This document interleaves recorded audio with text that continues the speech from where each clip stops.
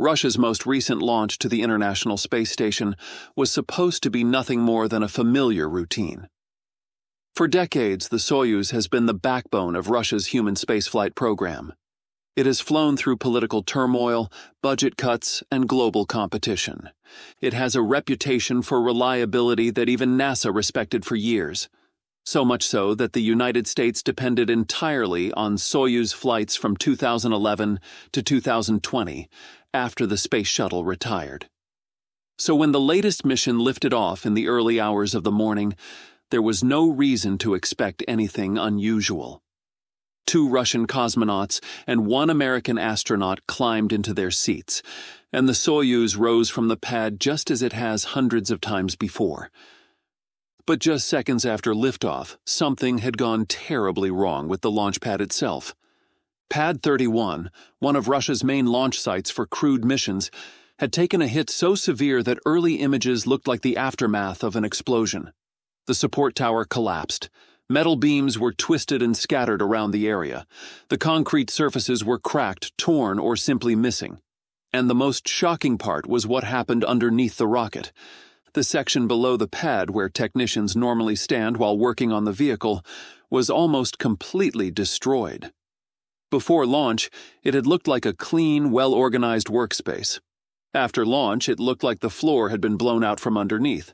The maintenance cabin was ripped apart and thrown into a nearby trench, leaving behind only broken pieces of metal and shattered panels.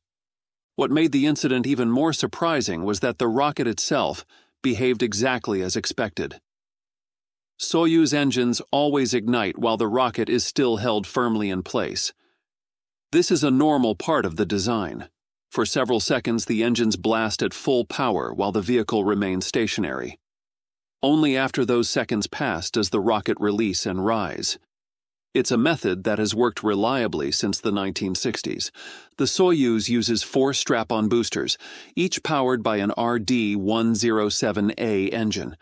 Together, these engines produce around 750,000 pounds of thrust. By modern standards, that's not an extreme level. SpaceX's Falcon 9, for example, produces nearly twice that at liftoff, and Starship's booster generates more than 16 million pounds of thrust. But Falcon 9 and Starship both sit on pads specifically designed to handle that energy. Russia's older pads were built in a different era and use a different philosophy. Instead of channeling exhaust outward through wide trenches, much of the force gets pushed downward into tighter underground spaces. Over time, those cavities and support structures weaken, especially after decades of exposure to heat, vibration, and intense pressure. If even one key section is compromised, the entire foundation can fail in an instant. That appears to be what happened here. The exhaust was funneled directly into the maintenance area with almost no room to disperse. The heat and pressure built up faster than the structure could handle, and the result was catastrophic. Another weak point was the design of the Russian support tower. Instead of standing offset like the ones used for Falcon 9, Atlas V, or Artemis, Russia relies on a wraparound structure with 4 arms that hug the rocket. These arms flip open when the engines reach full thrust, but because they sit so close to the vehicle, they are exposed to the full shockwave of ignition. This created a new problem far bigger than repairing a damaged tower. Pad 31 is Russia's only fully operational crew launch pad for the Soyuz. Without it, Russia temporarily loses independent access to the ISS. They still have other launch pads for satellites and cargo missions, but none that can immediately support crewed flights. This becomes a serious issue when you consider how the ISS relies on regular crew rotations. Astronauts train for specific mission lengths, usually 6 months. Their schedules are tightly planned to match arriving and departing missions. If Russia can't launch the next rotation on time, the astronauts currently on the station may have to stay longer than planned. Long-duration spaceflight is not impossible. People have spent over a year on the ISS before, but it's physically and mentally draining. Microgravity weakens bones and muscles. The constant isolation and confinement take a psychological toll. Crew schedules, medical plans, and research timelines all get disrupted. The first time Russia has found itself in a situation like this. Back in 2022, Russia experienced a major problem with the Soyuz MS-22 spacecraft docked to the ISS. A micrometeoroid struck the external radiator, causing coolant to leak out into space. The spacecraft suddenly became unsafe for bringing astronauts home. 2 Russian cosmonauts and 1 American astronaut were stuck on the station with no return vehicle.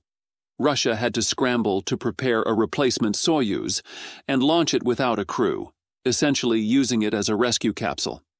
During that time, NASA openly stated that if the replacement Soyuz couldn't be launched in time, SpaceX's Crew Dragon could step in as a backup evacuation vehicle. That moment made it very clear that Dragon had become the only practical safety net for the entire ISS program. Meanwhile, SpaceX is in full preparation mode for the upcoming Starship Flight 12. This launch is supposed to be the next major step in the Starship program, but getting there has been chaotic so far. SpaceX is working on the next-generation vehicles, the V3 line, which are heavier, more powerful. But new hardware means new risks, and Starbase has been dealing with the consequences. On the booster side, the upgrade is huge. The new super heavy boosters, starting with Booster 18 and now Booster 19, are designed to hold 35 Raptor engines, each producing around 230 tons of thrust, giving the full booster a total of 8,000 tons of thrust at liftoff. That's already more than the 33-engine configuration used on earlier flights. One of the biggest setbacks happened when Booster 18 exploded during a pressure test. It wasn't even a full static fire, just a gas system check meant to verify the tanks were sealed properly. Instead, a massive rupture tore through the booster, blasting open the upper section and sending debris across the pad. No one was hurt, but the booster was lost instantly. It was supposed to be the first of the upgraded V3 engines and structures, so losing it put more weight on the next prototype in line. With Booster 18 gone, all eyes shifted to Booster 19. This new unit is being stacked ring by ring inside the megabay. The tank sections are thicker than the previous generation. Roughly 4mm stainless steel on earlier versions now increased closer to 5mm in high-stress sections. The internal plumbing has been redesigned to better handle the massive flow needed for 35 Raptors firing simultaneously.